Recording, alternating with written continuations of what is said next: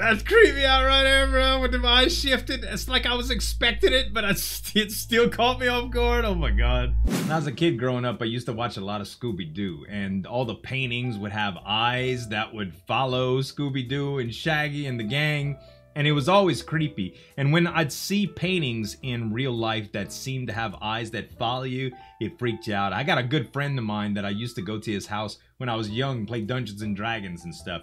And his dad had this study, and they had these old paintings, these oval style paintings with the gold embossing. You know what I'm talking about. And it was just this glossy photo of a man or a woman that just looked very, very old, and they were so creepy looking, like their eyes would just seem to follow you no matter what. I always hated looking at those paintings. So realistic or crazy looking paintings have always kind of haunted me. Not so to speak, but I've always been kind of creeped out by them, especially in crazy places. So when I saw today's animation, The Portrait, I was very, very excited to react to it. This one's by Creepy Animated Stories. Let's check it out. Mr. Spencer has always been a hoarder for as long as he remembered. He loved antiques more than anything else in the world.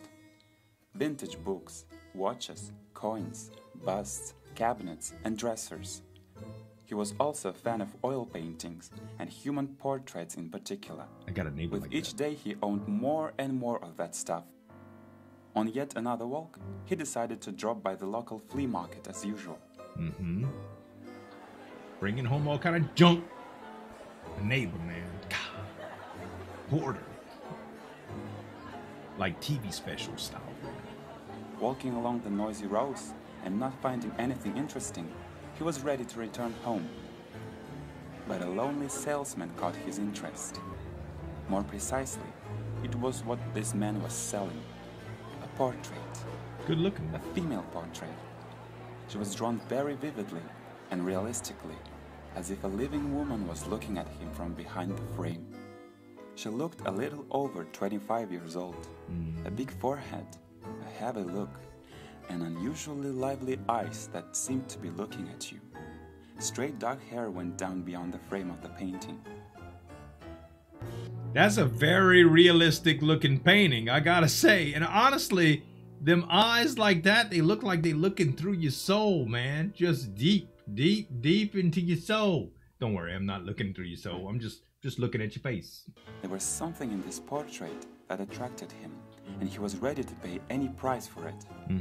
It was a little creepy and even scary. Yeah. And clearly did not claim to be of antique value, but still, somehow, it caught the eye. It's kind of creeping me just looking at it. Without noticing it, Mr. Spencer was already standing next to this man and holding this portrait in his hands. The man gave the portrait and did not ask for money. He just nodded in gratitude, looked back at the portrait in a strange way, and left quickly. I wonder if it's haunted and he just had to give it to somebody in order to get rid of him. Something's up with that portrait. Mr. Spencer stood with the portrait in his hands in the noisy flea market. And then, apparently, when he realized that he had received the portrait for free, he was pleased to go home. The portrait looked good only in the bedroom. Besides, there was almost no space on the walls anywhere else. Not looking at me while I slept.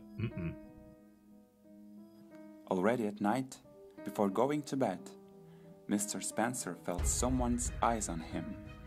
At half lights, the frame of the picture was not visible, and he mistook the portrait for a person standing next to the wall.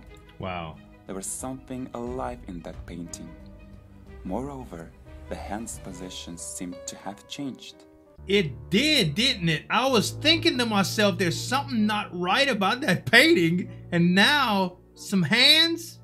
That's nope. Take it outside, burn it. Wait a minute. What hands? There were no hands in the picture. Or did I forget? Well, I guess I'm just exhausted, thought Mr. Spencer, laying down, and then fell asleep. The next day the portrait was still hanging on the wall, and the experienced collector could not remember whether there had been hands before or not. Right. Well, of course there have been hands before. They could not have appeared later. the old collector thought again. In the evening, Mr. Spencer was going to bed. He walked past the portrait as usual, and suddenly he noticed that the eyes of the portrait seemed to be watching him. That's creepy out right there, bro, with the eyes shifted. It's like I was expecting it, but it still caught me off guard. Oh my god. They were clearly following him, moving from side to side. Mr. Spencer tumbled for a long time and could not fall asleep, thinking about how it was possible and whether it was his imagination. Turn to the Then drugs. he took sedatives and fell asleep. The next night, the portrait was still looking at him without taking her eyes off.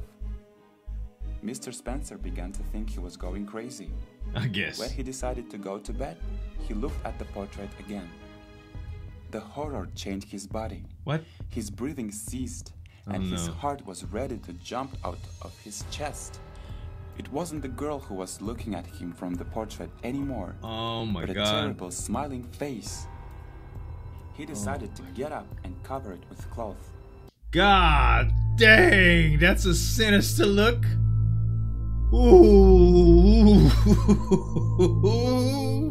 Or put it on the floor, and in the morning he would put it in the storeroom so it could not scare him again like that.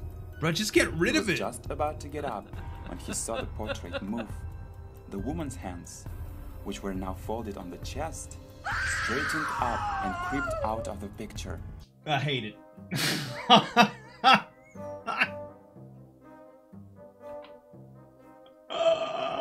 Now it got me a little bit. Oh.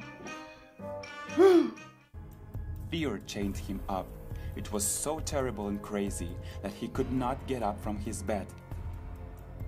The hands were still reaching for him. They reached out so far that they were already getting at his ankles. They stretched across the entire room, right to his feet.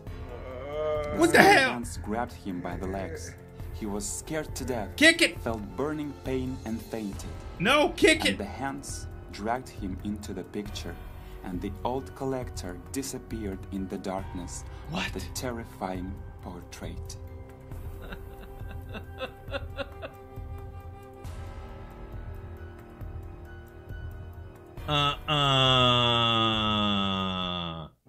That's why the other guy gave it to him. We thought it was a haunted painting.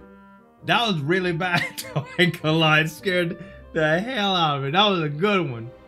Whew. Guys, if you like this one, make sure to check out Creepy Animated Stories, the original animation, link in the description below. Give them a sub. Give me a sub if you like this kind of content. Thanks so much for watching. I hope you really enjoyed it. This is Zueljin signing off, and we'll see you next time.